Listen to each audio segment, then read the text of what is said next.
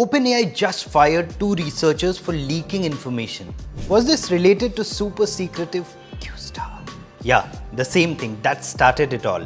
From Sam Altman's absurd firing to Ilya's mysterious disappearance from the scene. One of the researchers, Leopold, was a close Ilya ally and a part of company's super alignment team that was formed to control and steer the development of advanced super intelligent AI. Ilya Sutskever has been a vocal advocate for AI safety. But since Sam Altman's return as the CEO, he was removed from the company's board and is now nowhere to be seen. Is OpenAI prioritizing profits over safety?